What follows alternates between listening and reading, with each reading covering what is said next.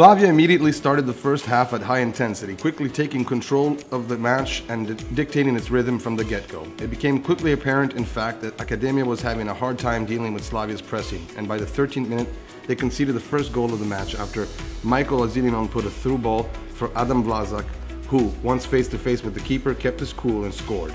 At the 24th, a corner kick for Slavia put Tomas Vlecek in position to attempt his own shot on goal, but the defense did a good job in closing him down. 8 minutes later, though, Slavia did find another goal, this time thanks to Milan Slanina, who received a nice pass and masterfully dribbled into the area, finding himself alone in front of the keeper. Slavia orchestrated another great play at the 35th minute, but the resulting shot went just wide of the goal.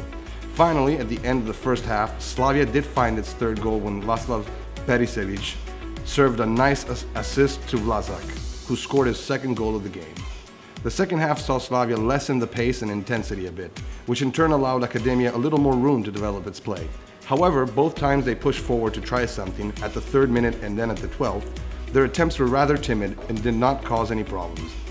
Unfortunately for them, Slavia then reasserted its superiority at the 19th minute on the heels of a corner kick, when a ball into the middle of the box was skillfully caught by Azilinon, who then turned and netted the ball in the left-hand corner. 90 minutes later, Slavia scored yet another goal after the Academia's keeper rushed out to stop an incoming attack. His deflection inadvertently serving a perfect assist to Jan Zamburek, who had to do nothing more than shoot straight into the empty goal.